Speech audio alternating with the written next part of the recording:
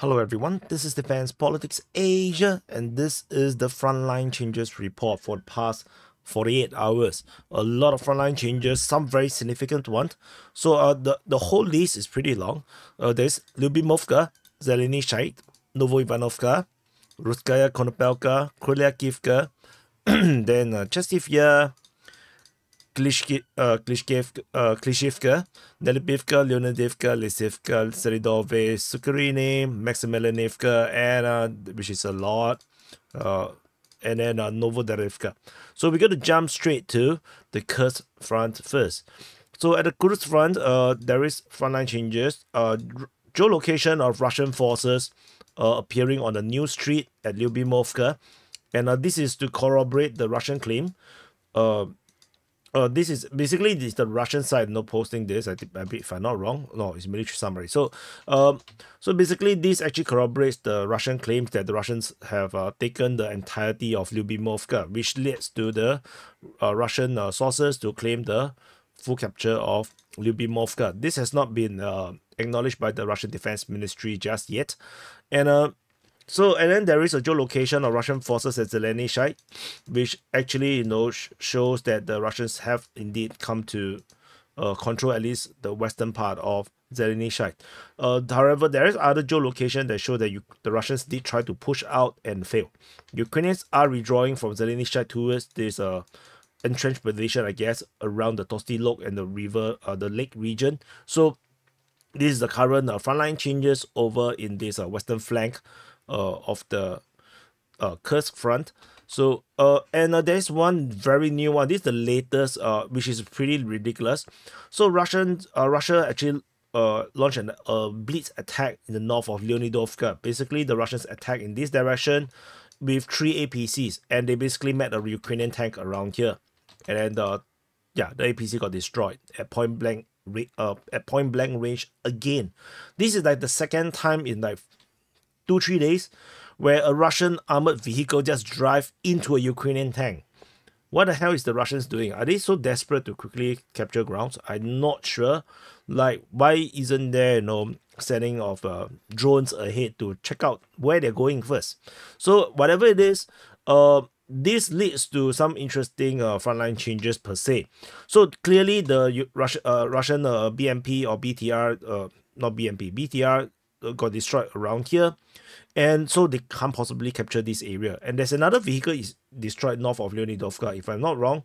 So this area, I can only put it as Russian presence, but the fact that they can drive to this point means that the area north of Leonidovka is likely under Russian control. So this northern part is now fully under Russian capture under our mapping. However, the rest of this area here, this is only a Russian presence, which means there will be overlapping mapping around here. So we'll continue to monitor the situation around this Novoivanovka region. This direction down this road is heading towards this place called Viktorovka. And it's very interesting because the Russians are attacking or have some presence around Malaya Loknia. And the fact that they're going for Viktorovka is clearly a pincer. You can see that it's clearly a pincer. So this is some very desperate work from the Russian side. I'm not sure why are they rushing for time. So, but it is what it is. Clearly, the front line here is super foggy, super gray, and we have no freaking idea where the real frontline changes frontline are around here. So we just continue to monitor. We continue to have reports of fighting at Malaya Loknia. So it's pretty confusing at this moment. The next frontline change, we jump to the southern flank of the Kursk front. The Russian forces have been geolocated outside of Ruskaya Konopelka, confirming Russian full securing and capture of Ruskaya Konopelka. So the Russians continue to make advances around here, and it looks like with these two geolocations, they have secured Ruskaya Konopelka as they continue to move down the railway line towards Sudzha. So Sudzha is this main city around here. The Russians are pushing in this direction towards Sudzha, and so this is the biggest city the Ukrainians have captured during this Kursk offensive, which now has become a Kursk defensive. So that's all for this region. We move to the next frontline change over at the Kupiansk front. So over at Kryakivka, the Russian forces are going for the breach between Senkove and Kryakivka, and there is some geolocation which is pretty significant. In the northern side of the Kryakivka, this is the breach, by the way. This is the breach. The Russian forces have captured one full street and entered into the next street, next junction in Kryakivka. So they are heading directly for the breach right now. It looks like they are heading directly for the breach. So this is a pretty significant frontline change. The Ukrainians most likely is, of course, defending because it's so important strategically. So we shall continue to monitor the frontline changes around here. Very, very significant frontline change around this area here. So the breach is not too far anymore. So the next frontline change, we jump all the way to Klishevka. Oh, Chasivya, sorry, at Chasivya. So there's some major frontline changes around here. So the Russian forces are pushing through the Otebursky or Zneve district on the eastern part of Chasivya. However, in the south, Russian forces have expanded the control in the southern part of Chasivya. And this is a massive breakthrough into the bottom position, the rear position of, the south of Chasivya, and this is going to complicate the Ukrainian defense because this area here is pretty huge. So the massive frontline change. I did report this on the situation report already.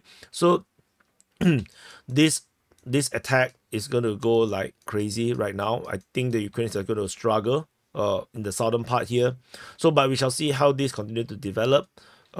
Because I'm not sure, I got a feeling that the Ukrainians may not have enough troops around Chasivya. So let's see how this goes. So after Chasivya, the next frontline change is Klishevka. So the Ukrainian mapping, Deep State UA, have disclaimed this area here. Now they claim that the Russians have advanced in the southeast of Klishevka. They finally have rescinded their front line around here. So the Russians are making some progress in the securing of Klishevka.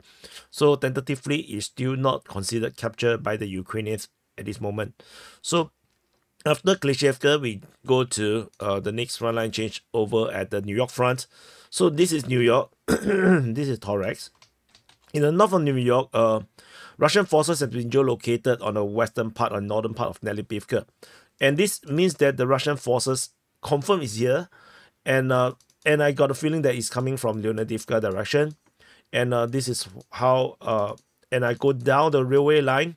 So this is where the Russians most likely have captured. Ukrainians most likely still have positions around Nelipivka at this moment, given how confident they are at this moment, despite there is already announcement of capture of Nelipivka by the Russian Defense Ministry.